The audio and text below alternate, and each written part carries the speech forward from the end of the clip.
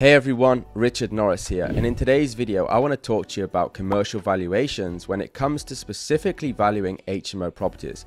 Now, for those of you who are new to my channel and don't already know me, my name is Richard Norris. I've successfully built a multi-million pound property portfolio and my group of property companies does over £200,000 a month.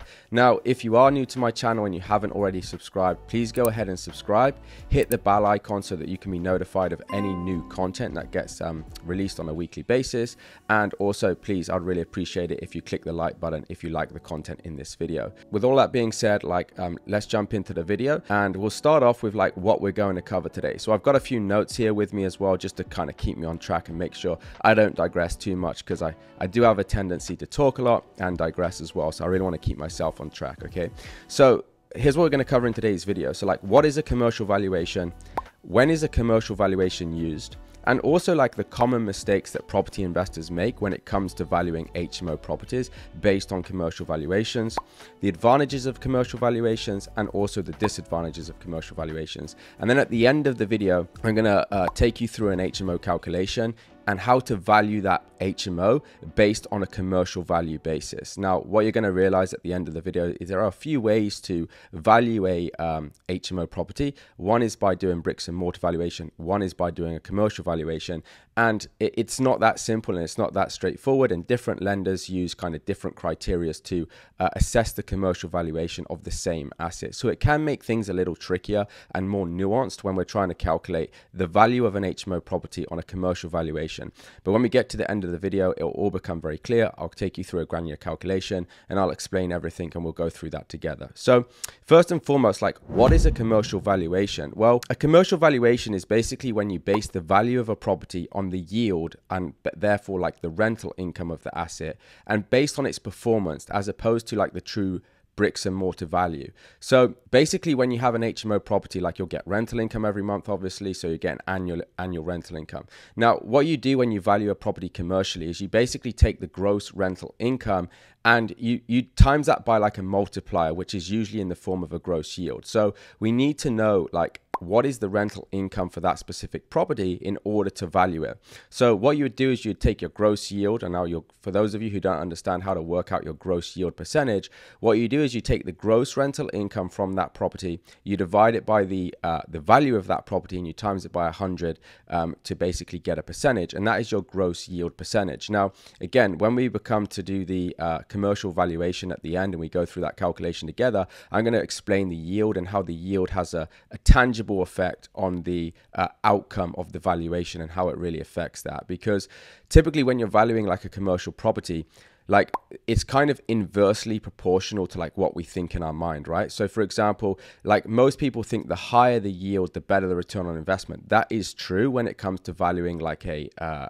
residential investment for as a property investor. But when you're specifically going on commercial valuations, actually the lower the yield, the higher the value of that property, right? And again, I'm going to explain that as we go through that calculation at the end. So that's really what a commercial valuation is. You're basically just basing the valuation of that property on its performance on the gross rental income and therefore the gross yield of that asset, as opposed to the true bricks and mortar value of what that asset is worth, right? So when is a commercial valuation used? Well, HMO properties are usually valued on a commercial valuation when they're classified as sui generis use. Now, again, for those of you who don't understand what sui generis use is basically when you have 7 or more shared occupiers, so they're unrelated occupants sharing basic facilities and amenities such as kitchens and bathrooms. So it's really 7 or more people, right?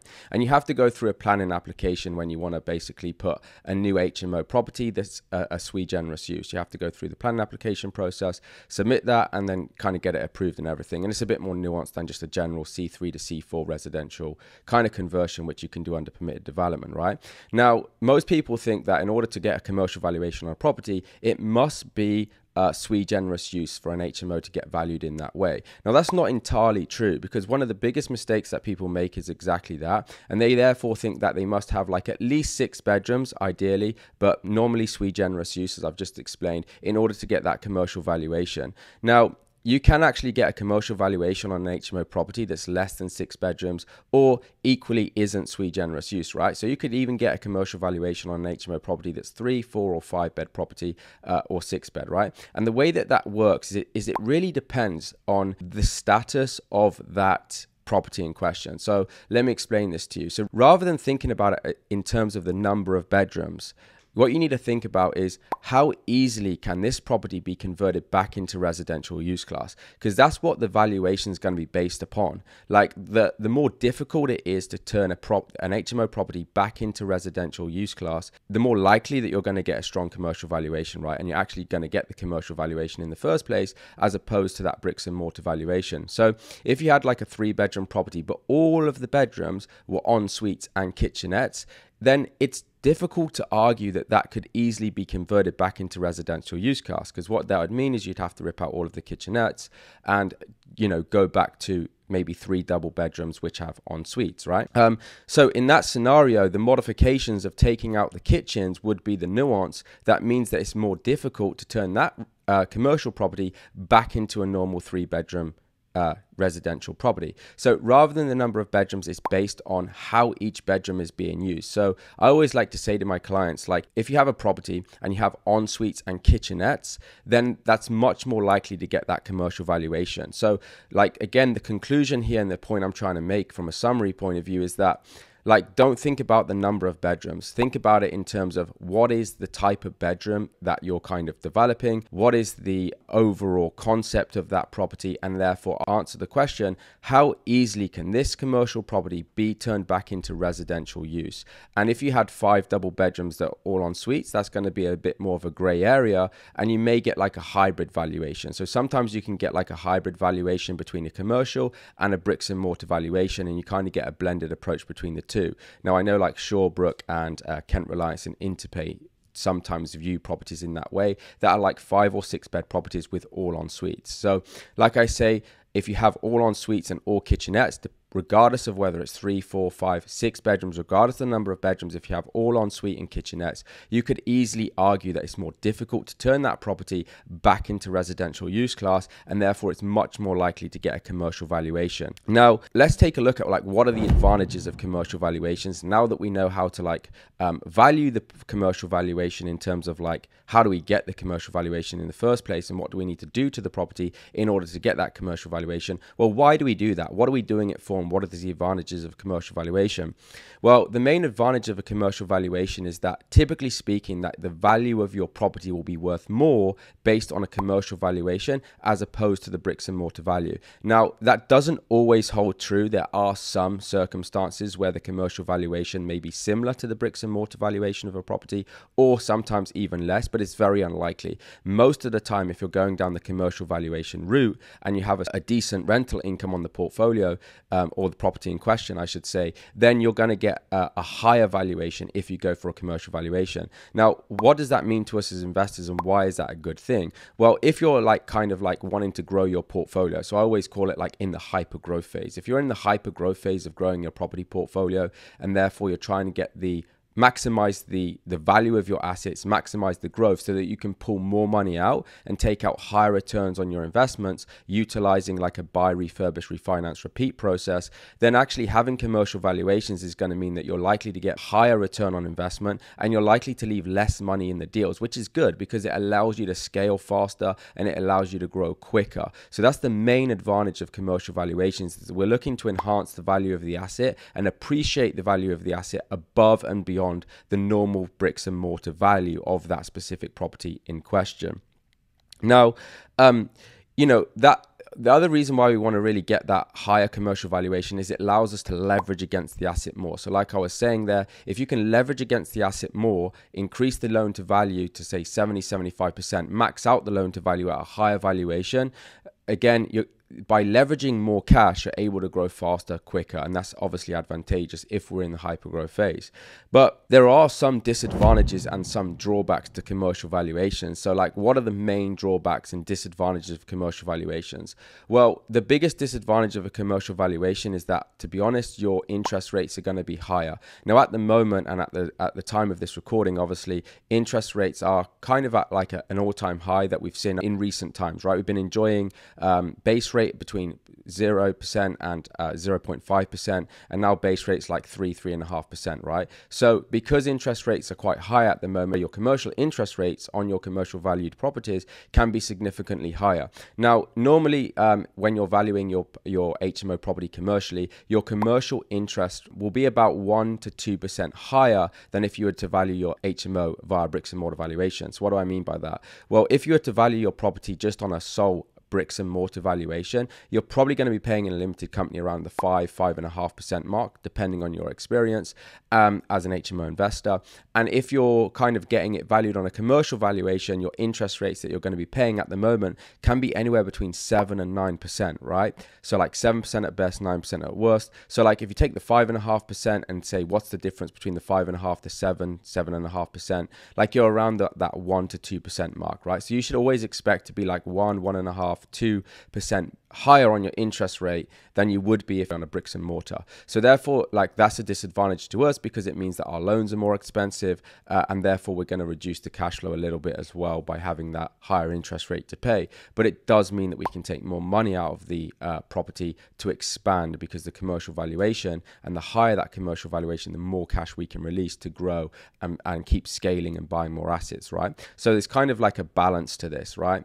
And so sometimes, even if I can get a commercial valuation, I may balance it and choose to get a bricks and mortar valuation purely because the premise, I just want to, I'll be happy to take a lower return on investment, and I'm really buying cash flow, right? I'm optimizing for cash flow as opposed to my return on investment and opposed to hyper growth. And I'll diversify my portfolio. So sometimes I'll go commercial, sometimes I'll go bricks and mortar, depending on what I'm optimizing for. And that's the key, right? When you're thinking about, shall I go commercial or shall I go bricks and mortar on my valuation for my HMO property, you need to be asking yourself the question, like, what am I optimizing for? If you're optimizing for maximizing your return on investment, then you probably want to go commercial valuation to strip out as much money as you can to continue to scale and to enable a hyper growth phase. And if you've already got assets in your portfolio where you've kind of leveraged against, you're kind of maxed out your loan to value at 75%, and you've kind of been leaving little money in and taking a lot out, then I would encourage you to go more bricks and mortar valuation opposed to the commercial, just to balance out the metrics across the portfolio as a whole, and to make sure you're not over leveraging and putting yourself in a precarious position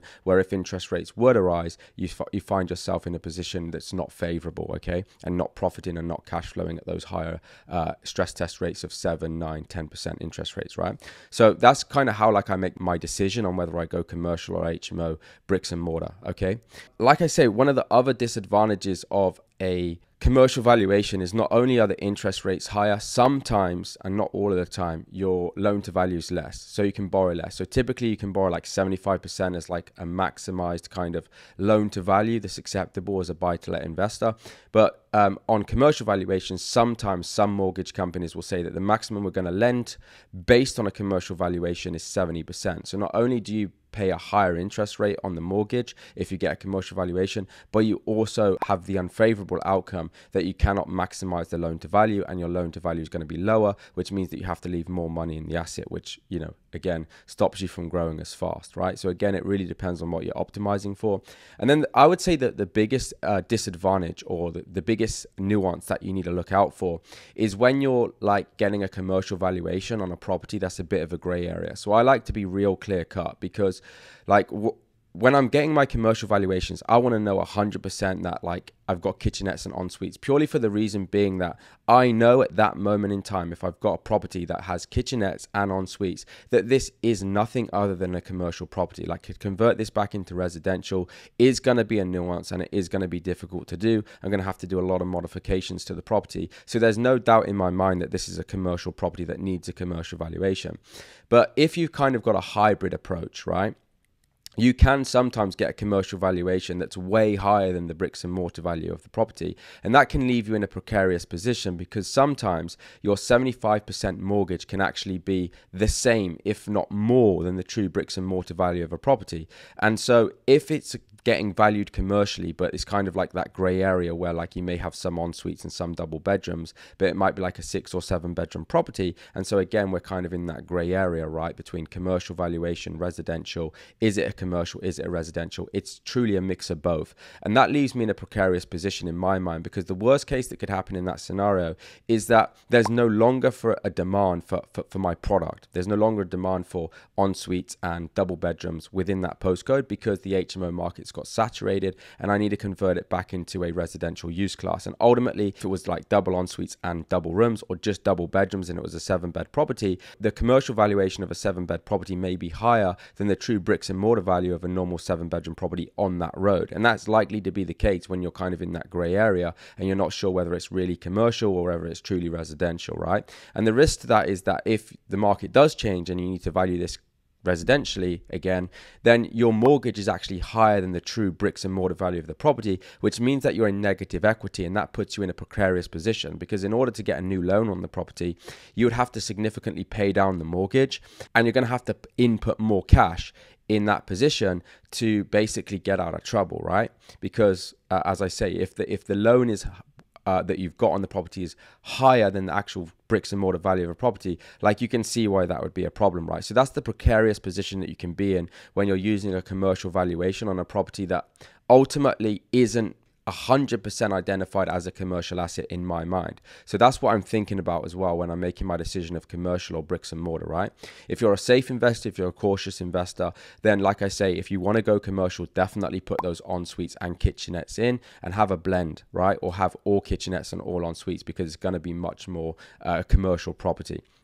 And like the exit strategy, if you take out a commercial valuation, your exit strategy is no longer like threefold. It's like just one type of person that you can sell this property to. And like, you're not going to be able to sell this to a first-time buyer. You're not going to be able to sell it to somebody who just wants to buy the property as a residential, and you're certainly not going to be able to sell it to an investor who just wants to rent it as a residential property, right? You're only going to be able to sell the property to an investor based on the investor valuing and respecting the commercial value of that asset and looking at the performance of the yield and the gross rental income as opposed to the bricks and mortar value. So that's like the downsides to the commercial valuations. So to conclude, downsides are, the loan can sometimes be higher than the true bricks and mortar value. So you have that kind of nuance if you need to go back to residential, and you only have one exit strategy. For me, those are the main disadvantages, but the advantages are obviously, if you're doing a buy, refurbish, refinance strategy, you're in that hyper growth phase, then commercial valuations are going to be your best friend, because you can maximize the asset value and you can strip more money out, so you can leave less in, so it allows you to grow and scale, which is quite nice. Okay, so they're really the main points to consider when looking at a commercial valuation on an HMO property. So now let's go over to the whiteboard, and I'm basically going to go through a commercial valuation with you on how to value an HMO property based on a commercial valuation as opposed to bricks and mortar. You're going to see some examples of like how I would value it, kind of based on experience as well, right? Because obviously I'm a property investor myself. My clients, we invest in HMO properties, we get commercial valuations. We see that sometimes lenders do a different type of calculation. So for example, Shawbrook or Interbay in a specific area may be using a different percentage when they're using their gross yield calculation, and that can have a big discrepancy and impact on what the value that you expect to get as an outcome is going to be. So I'm just going to go over to the whiteboard now. We'll jump in and I'll go through that commercial valuation with you. Okay, so let's go through the calculations and how to calculate an HMO property based on a commercial valuation. So for the purpose of this example and for the purpose of the calculation and show you how this works, I'm going to be using fictitious numbers, okay? So we're going to say that this is a 6-bedroom property and it's got 6 double en-suites with 6 kitchenettes. So each bedroom has an ensuite and a kitchenette, right? So what we do is say that, let's just say for this example, that each room rents out for £600 per calendar month. So for £600 per calendar month is what each bedroom rents out for. So what we need to do is we need to find out what the gross rental income of this property is first and foremost. So what we do is we take the £600 and then we times that by the number of bedrooms, which is 6, which will give us our £3,600 of of gross monthly income, right, on the rent for this property. So 3,600 per calendar month is what we receive in monthly rent from this property. Okay, so I'll put per month here. So then what we do is we take the 3,600 and we times that by 12. And the reason we times it by 12 is so that we get our annual gross rental income. So if you do 3,600 times 12, that gives us £43,200 per year that we receive in gross rental income for this property. Now, remember that when we're calculating a property commercially and we're valuing it commercially, we must know what the yield is for that area. And we have to work out what different lenders or what the lenders are using to value the properties commercially in that area. So, and that will vary on area to area, right? So we're going to say for the purpose of this calculation that in this area, the going yield is 7%. Okay, so we've got a 7% yield in this area. So what does that mean? Well, what we do is we take the 43,200 and we times this by a variable. So remember earlier in the video, I said that different lenders may use different parameters and different numbers. So basically what they do is they take a number between 0.75 and 0.9, and they basically what they're doing is they're taking the gross rental income for the property and timesing it by either 75% to 90%. And the reason they're doing that is they want to basically take an allowance for like void periods in HMOs and turnovers, right? Now, again, different lenders like Interbay and Shawbrook and Kent Reliance, for example, have different numbers that they use, and they can do that in the same area. So if we were in, say, an example like Peterborough or Oxford, we could go to Shawbrook, we could go to Kent Reliance, the same property, the same rental income, and get a completely different commercial valuation using the same yield as an example. And the reason that being is because, like, let's say one lender, and let's just say, for example, in this instance, that Shawbrook says we'll take the gross rental income, which is 3,200, and they'll basically take that gross rental income and they've times that by 0.75. So they're using 0.75 in their calculation, which means that they arrive with a gross rental income for this property of £32,400, right? Which is your 43,200 times by 0.75 gives us a value of £32,400, right? Now, then what they do is they say, okay, well, we take the 32,400, which is the gross rental income after they've made an allowance for voids. They divide that by the yield percentage of the area. And if we're saying that they're using a 7% yield in this area, what they'll do is they'll take the 32,400, they'll divide it by the 7%, which is the yield, and they'll value your property therefore at £462,857, right? Now, if we did the same calculation, but we used a different lender, and this lender said, actually, no, we don't take 0.75, we make an allowance of 0.9. So then the same property with the same rental income could get valued slightly differently by a different lender. They'd still take the gross rental income of 43,200. That doesn't change. But rather than timesing it by 0.75, which is this number here, they times it by 0.9, right? And what does that mean? Well, if you take the 43,200 and you times that by 0.9, you actually get a gross rental income of £38,880, which is bigger than the 32,400 up here, which we used in the previous calculation. And in that case, they would take the £38,880, okay, and they would divide that by the 7% yield because they're still using the same yield in this example that I'm giving you.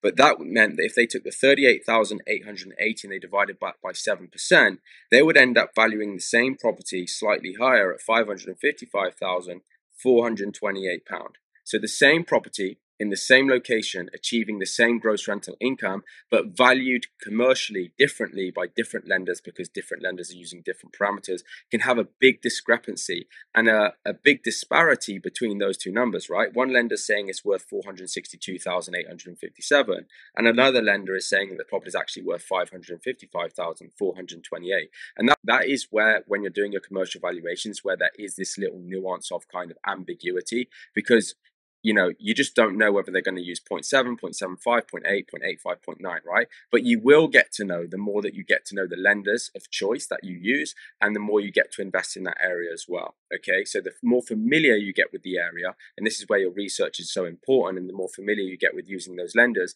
you get more of an idea about how they calculate it. And so when you're calculating your numbers, you'll be able to get much more accurate valuations based on the future outcomes that you want. Now, whenever I'm doing my calculations for commercials, I'll just literally take the gross rental yield and I'll times it by 0.75. So I'll go on the low end. I'll lowball everything, because if my numbers work at the bottom end, I know that everything else is upside. But if I go upside and then I get less than what I want and the numbers are tight on upside, then I'm in trouble. So I'm always very conservative. And if you just go on the conservative side and always use 0.75 as your variable, then you're always going to be happy, to be honest, in my opinion, and from my experience of getting commercial valuations on HMO properties. Now, the other thing that may alter the calculation or change what it gets valued at, and this is another part of ambiguity and another variable, is that they may use a different yield. So again, you could have the same property, same rental income, but one lender says for that area we're using 7% yield, and let's say the other lender says, hey, we're going to use an 8% yield. Look at the difference. So let's see what happens. So if we take the 38,880 and we divide it by 8%, so we take the 3880, rather than dividing it by the 7%, we divide it by 8%. So we use a higher yield for the area. You can see if you do 38,880 divided by 8%, you end up with a valuation of 486,000. So the property is valued less. Okay, so up here, when we took the 38,880 and we divided by 7% yield, we ended up with a valuation of £555,428.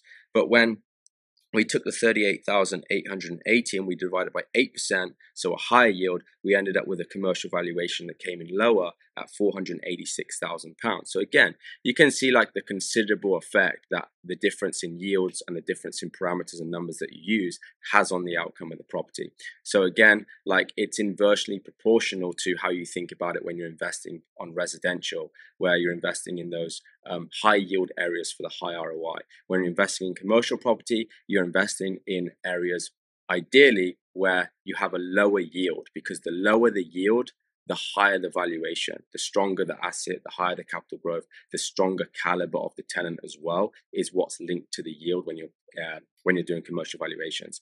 So hopefully this helped. If you liked it, please go ahead and hit that like button. If you haven't already and you're new to my channel, please make sure that you subscribe. Click that bell icon as well so you're notified of any new content that gets released weekly. And guys, comment in the section below. Like, let me know what you're doing. Let me know what your commercial valuations are coming out at. Let me know where you're investing in the country for your commercial HMOs. Let me know what they were made up of, what the room types were. Was it a mixture of kitchenettes? Was it en suites? Was it all en suites, all kitchenettes and all en suites? What's going on? Like, comment down below where you're investing in the UK, what the yield is, and what you're seeing and what the lenders are giving you. Let's create a feed below. That'll be very insightful for people, I think, following this channel to kind of see how things are varying and how they're looking at different areas across the UK. So that's it for this video. Thanks so much for watching. See you in the next one.